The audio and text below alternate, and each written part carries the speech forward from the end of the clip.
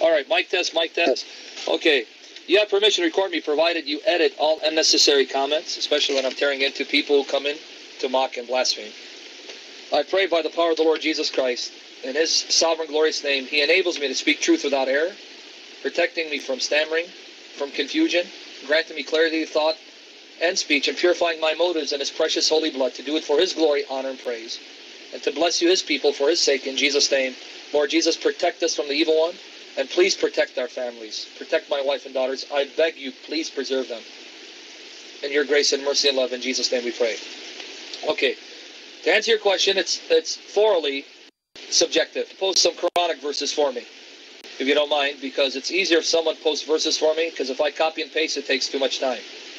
If you don't mind answering Judaism, post Surah 2, 23 to 24. There, the Quran already tells Muslims what their response should be. So they've already been conditioned on how to respond to any challenges to the Quran's uniqueness. Surah 2, 23 to 24 tells you, they cannot be objective. They cannot be objective.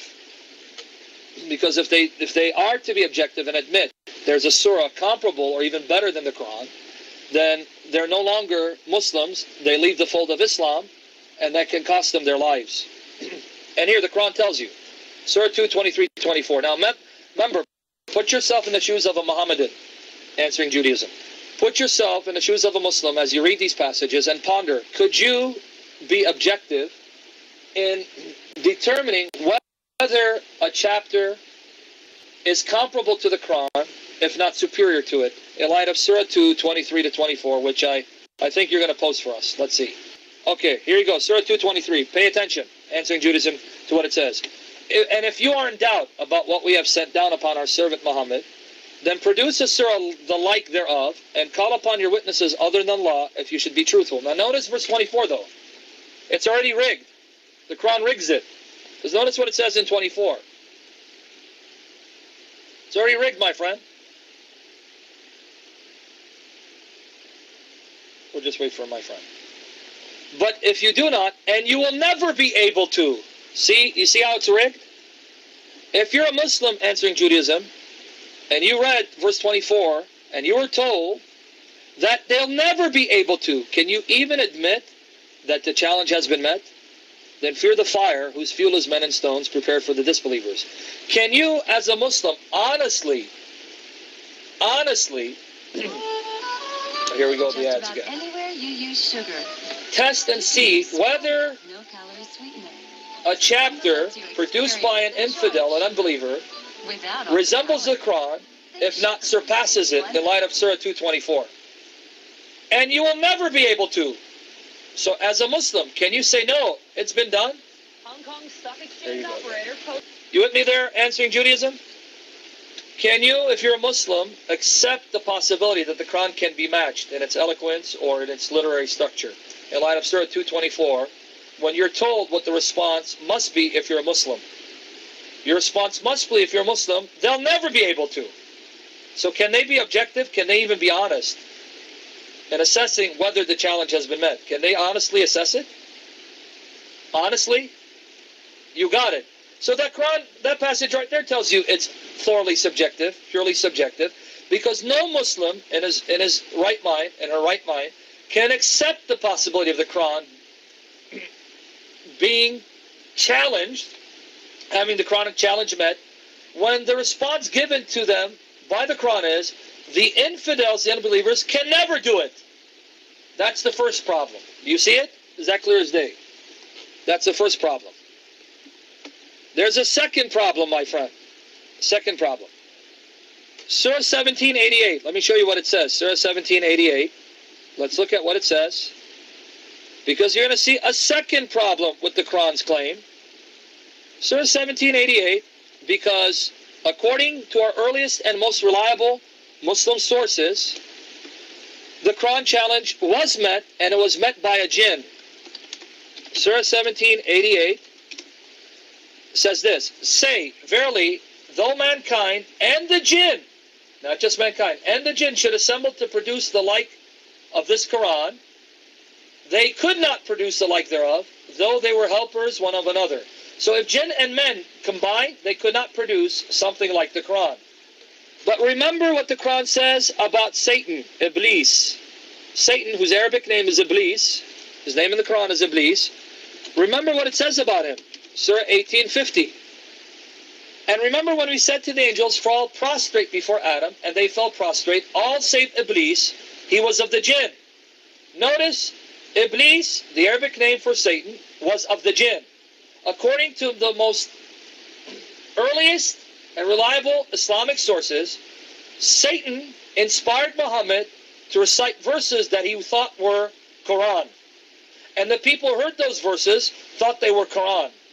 That means, according to Islam's earliest sources, Satan was able to mimic the Quran and match it to the extent that Muhammad thought he was reciting Quranic verses, and the people hearing him thought they were Quranic verses, when in reality they were verses inspired by Satan. Are you with me there? Answering Judaism? So the challenge has been met according to the Muslim sources, and it was met by a jinn named Satan. Now let's see what the two Jalal say about the satanic verses. Hold on. Now we have extensive documentation on the website, right? AnsweringIslam.net. And David Wood has done a thorough debate on the satanic verses, right? Their historical veracity. So if you want the documentation, go to the website or watch David Wood's debate with Adnan Rashid on the satanic verses, and you'll see that the earliest, most reliable Muslim sources affirm to a T that Muhammad recited verses given to him by Satan, and Muhammad did not know they came from Satan. He thought they were revelations of Allah. And the people hearing them thought they were Quranic revelations. So Satan has met the challenge. Satan has met the challenge of the Quran. Now let me see what Tafsir says here. Here you go. Tafsir al-Jalalain, which you can read online for free in English. The Tafsir of the two Jalals. Here's the link. Tafsir al-Jalalain. Notice what it says about the satanic verses. The verses that Satan inspired Muhammad to recite, unbeknownst to him. Let's read it. You guys ready? Let's read it. It's lengthy. This comes from their commentary on Surah 22:52. Surah 22:52. Let's read. And we did not send before you any messenger. This is a prophet who has been commanded to deliver a message, or prophet, one who has not been commanded to deliver anything, but that when he recited the scripture, Satan cast into his recitation what is not from the Quran, but which those to whom he, the prophet, had been sent would find pleasing. The prophet had, during an assembly of the men of Quraysh, after reciting the following verses from Surah Al-Najm, have you considered Lat and Uzza and Manat, the third one? The chapter 53, verses 19 and 20 of the Quran.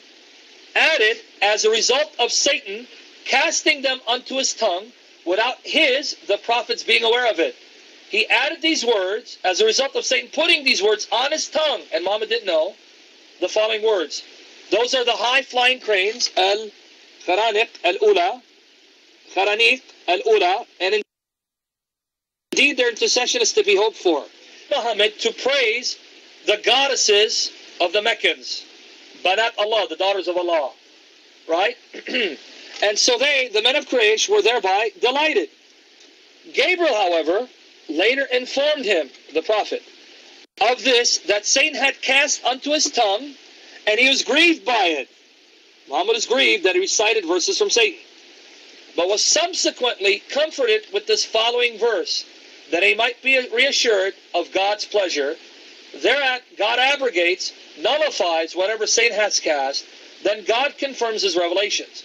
And God is knower of Satan's casting of that which has been mentioned, wise, and is enabling him, Satan, to do such things, for he does whatever he will. Did you catch it? Answering Judaism? Muhammad recited verses from Satan, a jinn. Verses that he thought were Quran. That means Satan's recitation resembled the Quran perfectly, to the extent that Muhammad could not tell the difference between verses from Satan and verses from his Lord. So that means Islam's most reliable, earliest sources confirm the challenge of the Quran was meant by Satan himself. So much for the challenge of the Quran. Did you catch that, Answering Judaism? Finally, the Quran says, not only is the Quran unmatchable, so is the Torah of Moses. The Torah of Moses is also unmatchable. Here, let me prove it to you. Surah 28, 48 to 49. Surah 28, 48 to 29. Here, Surah 28, 48 to 29. I'll give you two versions of the translation. This is from Pickthall. Pickthall's version of the Quran. Surah 28, 48 to 49. Now, let me give you another version. Hilali Khan, the Saudi Arabian version. Surah 28, 48 to 49. The Quran says that the Torah itself is unmatchable. Here you go. The first one was from Pickthall. This is from Hilali Khan. Okay, let's read. Let's read both versions, starting with Pickthall. Okay. But when there came unto them the truth from our presence, from our face, they said, why is he not given the like of what was given unto Moses? Notice number one. Muhammad's contemporaries saw that Muhammad could not produce any miracles like Moses did. Why has not been given to Muhammad what was given to Moses before him?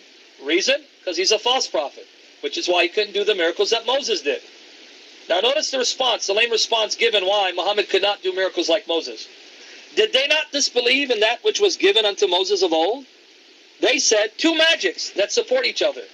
Two magics that support each other. Here, Muhammad's contemporaries is saying that Muhammad's Quran and Moses' Torah confirm each other. Now, the only way Moses' Torah could be confirmed by the Quran at the time of Muhammad is if Moses' Torah was still available at the time of Muhammad.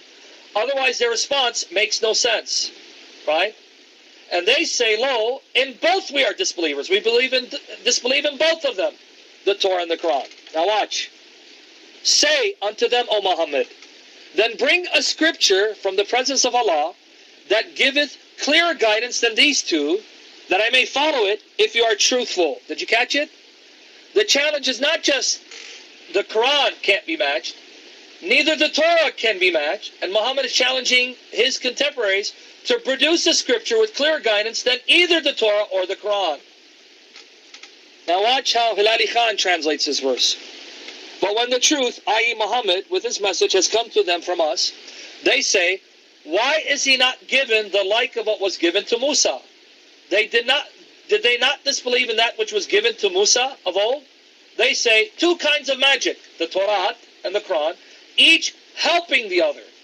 And they say, verily, in both we are disbelievers. Say to them, O Muhammad, then bring a book from Allah, which is a better guide than these two, the Torah and the Quran, that I may follow it if you are truthful. Did you catch it?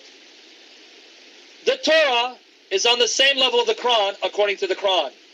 Both of them cannot be matched in terms of their guidance. But here's my dilemma. If the Torah of the Jews at Muhammad's time had been corrupted, what kind of guidance could a corrupted book contain? What kind of guidance could a corrupted book give to people? Do you see the problem, Answering Judaism? You got it. But this further proves that Muhammad, contrary to what Mohammedans will tell you today, did not think for a moment that the scriptures of the Jews and Christians, which he had access to at that time, were corrupted. He was fully convinced they were the incorruptible, preserved words of Allah. Hopefully that answered your question. I'll relinquish the mic. If anyone has a question, take the mic. If not, I have to take a short break. And Lord willing, we'll begin teaching.